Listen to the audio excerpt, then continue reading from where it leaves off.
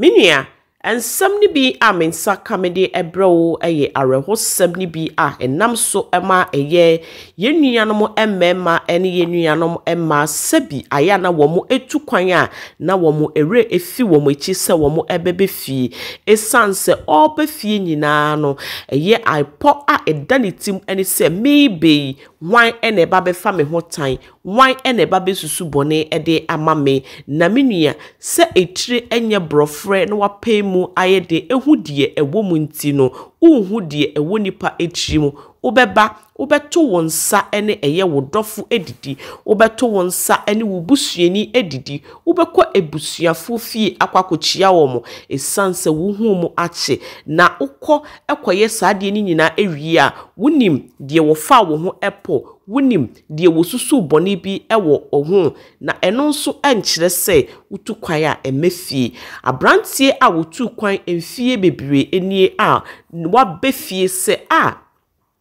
mame mrefie na memesra eye ebusua ene eye adehye enamfofo ene adofo esanse akwantuomu a mewei eye obi eman so mintimi entra ho afebo abrantie ebaya arehosem ene se wone ne yire ene ne ma ene baye nenso wone ne yire ene ne ma ansanso anko ebiem abrantie atoa nanamo ewo ensiado ya na de namso a ekun eye abrantie no na ebusuafo miensa edi enkomo a wo mu enim se eye wo ba na wo kunu ewu no ote entokue mu a wo tie wo kopie ni nsem so ema wo hu se a intini dofi a watoa nanamo awo ensiadui eye sa adehye na wo mu ekun eye nikunu yenko ni enkotie emu amanebo na yedibi aye efutuo ahye ye kotodwemu ahwefo nyina asema me beken efaman bia ofiri Manchester eko Ghana eko wu ya ho mine etu kwan ana ko fa ne yire ofiri Ghana bae o ma wo mienu o Manchester na one ne yire ko Ghana so mo kodi holidays o mo ko ye no o mo ko be ma ne fi eko chia busuafo o mo wi ena o mo sa ko ba ne fi eko chia busuafo in 3 days time oba ne ni kunu ho ena be ma ne etiachem se niti into oba no e drive up ni kunu e de no hospital doctors eyeye o mantimi anje ne nkwa ene wo fra asase so enti ebusuafo ehia a yombo meheda be yeyi into oba ne ti hobi ebusuafo no eka eyi da ho asem munyina ehia into oba no na wosu na odiyawo etie mu ka asem bia sama oba ne kan ne se ewurade abenfo yi akumekuno ita be ma na wo ne se wa ba kwa so ne se asem be na wo kan enya benfo bia ne kun e wo no ankasa ni wuwo ne wawu e ne kra wuwo ne wawu emfa kwasha benfo bia wenya benfo ono ane kra wuwo ne wawu tine bushafo ni nyina etuomo no go banso se ni kwan so kasa benfo nya benfo bia ne kono nya benfo bia ne kono ayo ono ane wuwo ne wawu inti abushafo no bibia to ni obia yedin no mo ka jomeka bia eno mo she da obeye yi no na obia sole ya omo kono ena eye oba na de ni kunu wu no onya akọ inti opie fia bushafio se okutie ko no na echirwa na ohun se eye sewa na osole ya oka se enya benfu bia na eku eye ni kunu no onu obi di nkomo o mfikyire ho wa bra na onu obi kasa fon so no na asem otie ne se je wowu ne sewa na asem a woka ne se esukonu ma ye ni dwale wo na watu kwan a wa mefa busuani wo ye na wodi ne tukwan o tukwan da mfa busuani bi en tukwan o se ba je busuani mo nyam wowu ena asema ba ko a woka ne ho modi nkomo no so kan ne se wa ya de pa o watie busuani watie anim wo ya de se wutimi sole ya wugina maaye wo ya de pa so wutimi ka se enya benfu bia na ekono na emom ayo no ani wu ni wawu asema wokan de wa ya de intina woman no etie omudin saa but omudo mo ho no be woman no so am o mo hu se ensam no mo kan wate enti firi ho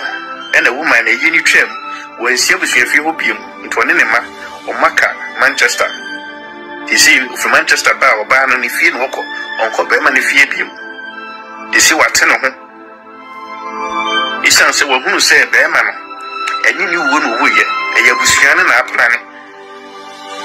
ma plane hu ena eku be ma ne fie asase so isan ensem bia enkomo bia no muden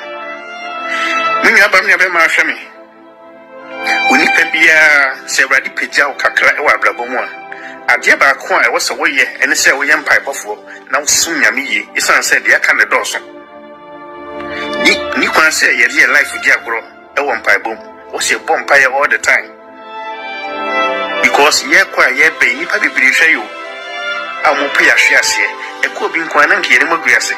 e ko bi nkwan ni nke se san ye di e ko bi nkwan ni ka ye tantan na nke ni pe esre ye inti sinya kopon pagya kakra wa abrabo ma emfa won pa ebo ni agro Bible say we should pray with that season ye mo mpa wa abra ye mre ho because enye ne honan mo ja na enyo ne mo wi matumfo ye kwa ye benkofo manita ye mo hwe day and night jo be ye bia o mo hwe so what two kwan no ambefa obuhwani bia no wa fa ire no dia jealous ye o mo ya ena ye o mo ya say wogie no nyam wa buhwani ye bobudin wa buhwani enu ti se wonya spiritually stronger ombetini akuma frasati so ntumi aba me ma ahwe me edi kwansi ejeja ye ho ena emfa bibia trasa adi bia obeye bia na mo bia obetu bia hunisa na mo ya mitu ye be Yesu fe ana mo ya mitu ye beboa me adi ya mi ye beboa me eyeso do edi betu kwan eyeso do okuru betu kwan nanso also yem pipe before isan se nipa bebre na wo sere wa abusuanum but omo no wo sere kwa omuhu wamba kwa oyi wa ya adio ohwa yefo sika de ma me de medasi onya mi hira o nanso enyo moyemoa e ma otiri munye ode yem pipe before ejini pa bi ndi wasati so obi no besere nanso sere no wona wo sere no e nanim but na kuma mu de wunim beyi e wo pa beyi wo enkente sa nke Nyankopon kan kire se enye no honan moja na enya na emu wi matumfo omo fight against us all the time iti de bia mompaye emfa honi be bia wadu abrabom bibi kakra bia be ba won sem bia na be bia wo bedu abrabom bia no yempai bofo emfa onya mesum ni agro isanse so sorry a osefo no perform ena so perform ompai bom osefo no sorrow so ti de bia gintintim e wo nyame mu ya mpanhwe Yakopo okaye ho a ibedi nkunim osefo ntimi fa nensa enkaye nti yensu nyame yi ye mompa ye yi Yakopo mo ye ho ban no se abusia meda wase sa wase wadaje enso ede aka me ho amaya kwakuti eye arehosem kese a eto ye nua bema a wone ne yire ene ne ma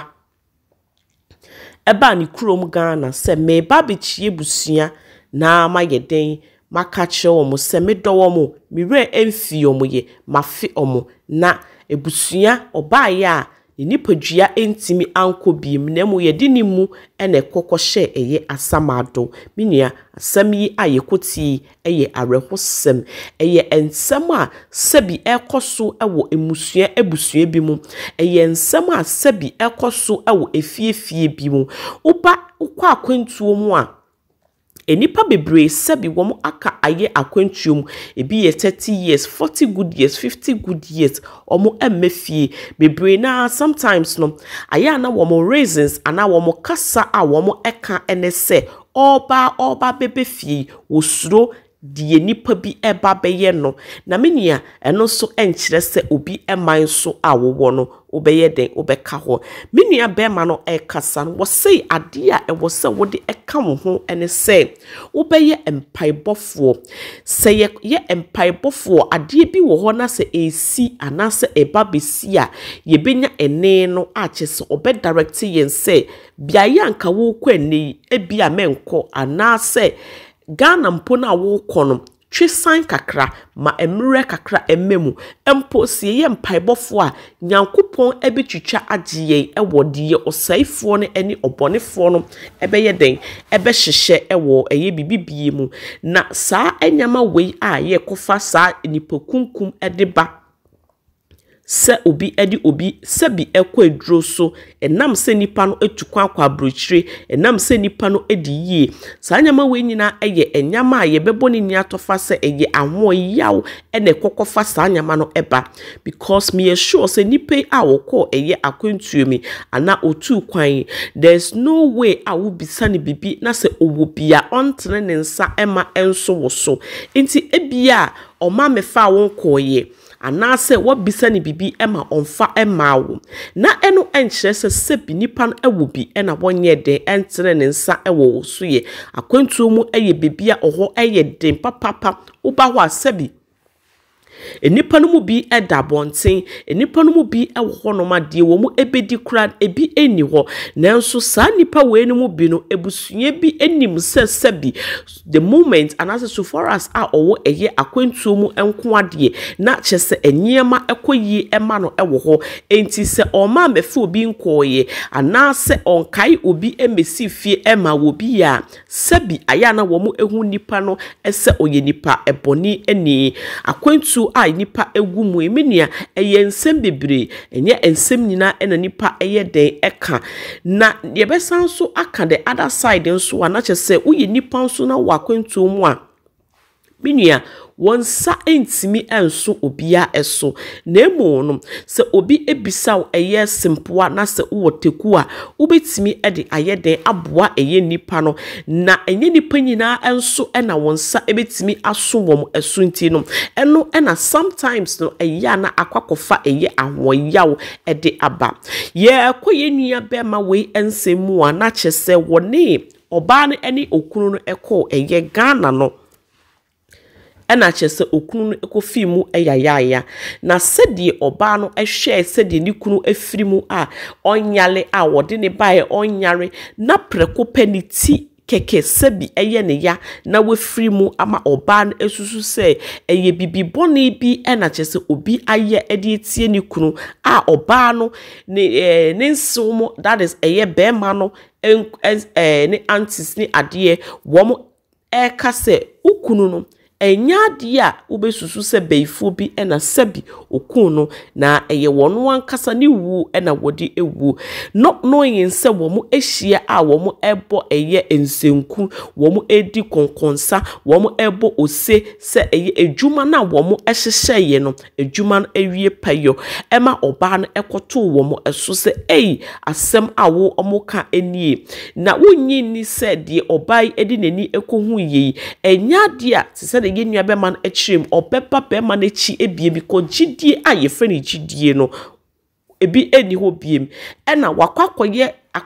ahweyi bie nso ede amano se onhwe ne ho eyie esanse ebusua ni kunu efimu no enye ebusua wo mo epe enkanko eye abro eni se bibeye ahoya anantintwintwan ebusua enti ewo se wotimi efa ne ho adwen menia eye areho eye asefem sebi uyi nipa no efi honom ena eye den sebi uyi nipa no efi honom no ena kyese wunya empuntu wunya enkanko wunya kyese emfasodie bempa ena wunya efi mu minia ade a ye friend eye ahoyaw yenyin fi yitrim yenyin fi yakomam yenyin fi yeni so esanse eno ene kokotwetwe eye saa ewudi esem ede eba minia yenua bema no abokasa ni nyina tofa ede amaye menso mede medie aka ho meda wo bibia nso a wo se na dagie ewo dwumedie we so ede tie me meda mu nyina ase ewo mo bambo sronko amobo ede support eye Just Lovers TV me sanso esra mo se video no mo sanso eka mo sanso enhye ema afoforo nso ensa entimi enkebi na wo mo so etimi ehudie ekoso ewo fidue mu hase ama ye nyina etimi ayɛ den esua de eba na se ye be sua de eba na se ye be entertain ye ho a yetimi a entertain ye ho asanso esua de a educate ye ho se de medi kan eka no e wa ha sei no enti share na subscribe for your next update ayede ebebrew ye beda obi bia nso ase e wo na daje a wase ne sima empo a wo say e wo dwumedie we so ye appreciate fa wo comment ehye ho ensem ayenua bema we e de ebre yi na kire yen anase Shira wadwen ewo de wo so ususu se wosua ewo ensem we emu emrepemu no mobesan so ati yenka sima ebiem yeda wo bibia ase aha eye Just Lovers TV oba so no bakope efi minua Mcbrown